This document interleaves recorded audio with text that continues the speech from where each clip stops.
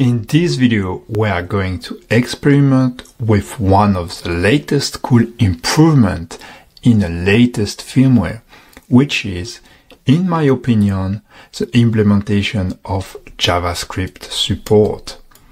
So let's go here.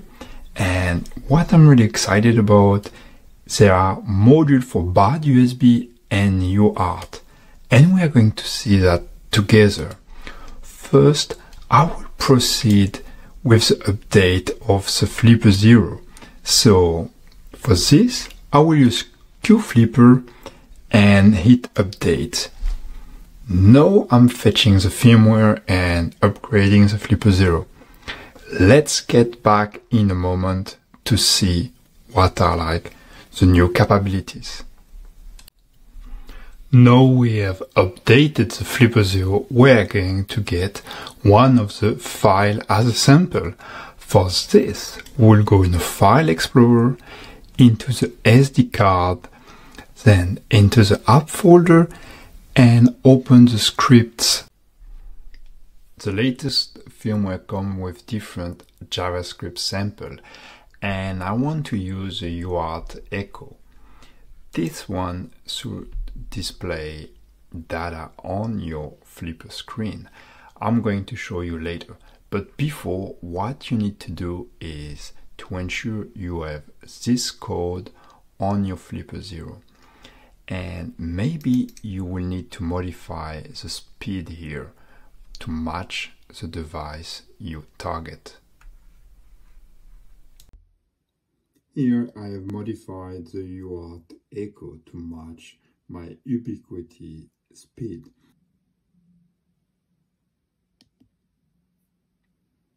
In summary, this code set up a serial connection and continuously read byte from the serial port.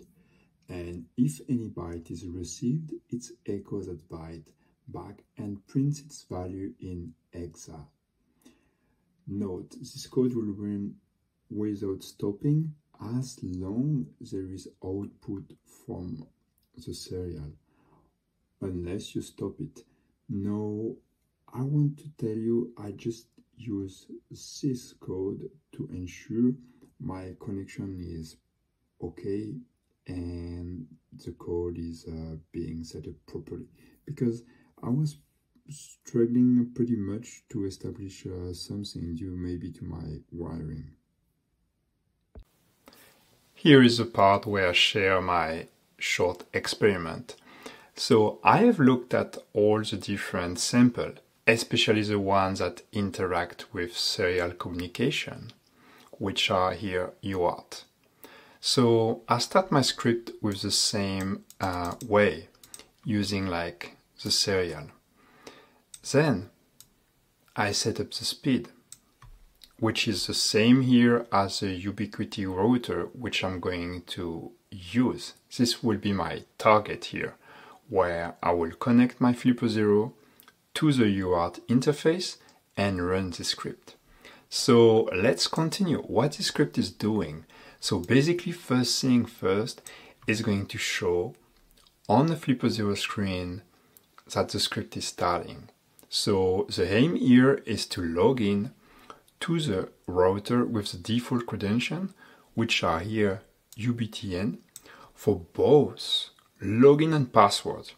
And then it will press enter with like the return line carriage. And from that on, it will type another command, which is alt, and of course press enter as well. And this should stop and shut down the router. And it will, of course, finish here with another text being displayed on the FlipperZero. However, this is not working at all. We know this script is not working. The router is not shutting down. Otherwise, I would have been happy to show it to you. No. I wanted to understand what the router is receiving as a command from the FlipperZero, because I believe it's something malformatted somehow.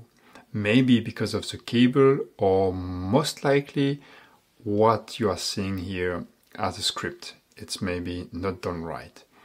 Here I'm going to call for your help because it's not working. So if you know or have any idea, let me know and I will be happy to do more tests. So I'm going to share with you one of the tests I've thought about. I'm going to use two FlipperZero. The white one will be receiving actually the command sent by the orange one. So on the white one, I will set up the UART terminal with the same speed. So now it's done. And I open the port. So the white one here is listening for any communication, and we are going to run the script from the orange one. So I go on script and I run the same script. You could see it was really fast. The orange FlipperZero display all the detail. The script ran smoothly as expected, no error.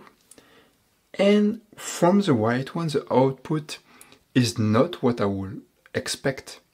I will expect actually both login password and then alt on 3 different lines, but I have none of that.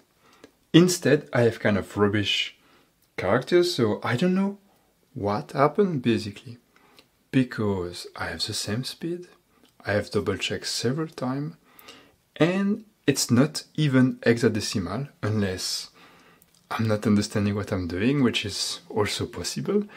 But this is here my hypothesis. I'm doing something wrong with the script. As you can see, I'm perfectly able to actually read the data, but I'm not able to write data using this serial function. So if you know, let me know. I will be happy to correct it and show you if I'm able actually to shut down this router or even run different commands from the script. Thank you for watching and stay tuned.